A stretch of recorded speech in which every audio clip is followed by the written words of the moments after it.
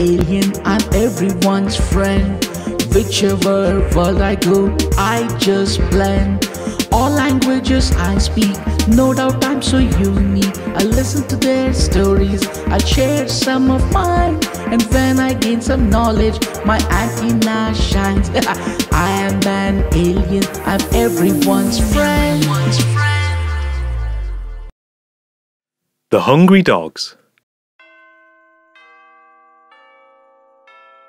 One day, Gugu was walking around when it was completely bored as it had no friends and comes near a well. It looks into the well and sees its own reflection. It is overjoyed to see a look-alike of itself and is ready to jump into the well to meet someone who looks similar. But a cat who sees this comes and pulls Gugu from behind. On learning what was happening, the cat decides to tell a story to Gugu.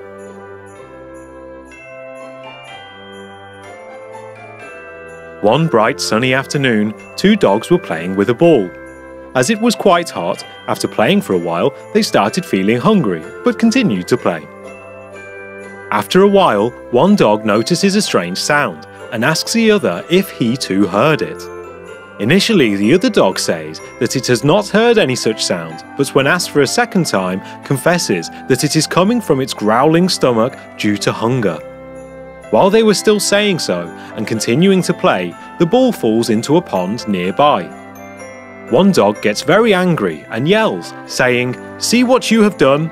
The other dog asks it to remain calm while it goes and fetches the ball. When this dog goes near the pool and bends down to look into the pond, it sees a bone under the water. In all its excitement, it calls the other dog also and shows the bone to the dog. The other dog is happy too, as they both were hungry, but wonders how to take the bone out of the water. After thinking for some time, they decide that they can start drinking the water, and once the water is empty, they can reach the bone. So both the dogs leap and drink as much as they can.